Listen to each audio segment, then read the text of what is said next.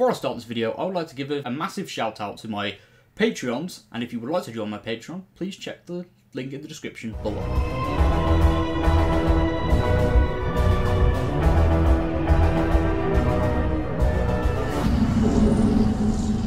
Hello ladies and gentlemen, welcome back to Nerd Den here once again, and in today's video we're going to be talking about the brand new issue of the Doctor Who magazine, which is going to be releasing this Thursday, yes, a couple of days from now. We are going to be getting a brand new issue of the Doctor Who magazine, and obviously it's the first issue to release after The Power of the Doctor, which saw Jodie Whittaker regenerate into David Tennant, which was not really a surprise for us hardcore Doctor Who fans, but for casual viewers, they completely lost their mind. And there's been a lot of big news regarding Doctor Who as of recently. But let's have a look at the magazine itself. Okay, so Doctor Who, yes, is very obviously on this magazine. We've got David Tennant is the Doctor, exclusive, This Is the Future, and we've got a brand new image of the 14th Doctor, you know, the costume. I've always said this since filming began on the 60th anniversary specials. It looks absolutely fantastic and really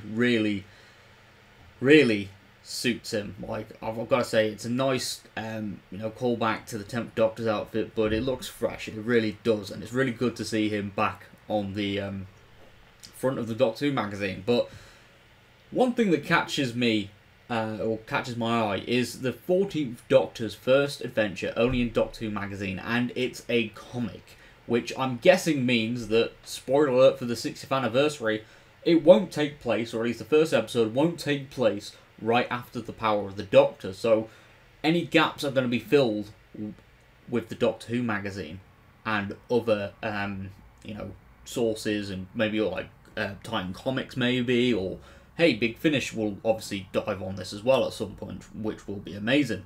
So I'm guessing, at least with the Doctor Who magazine, we will be getting content with the 14th Doctor leading up to the 60th anniversary, so we get an idea on what their story is going to be, and maybe we get to see them trying to figure out what's happened with their regeneration.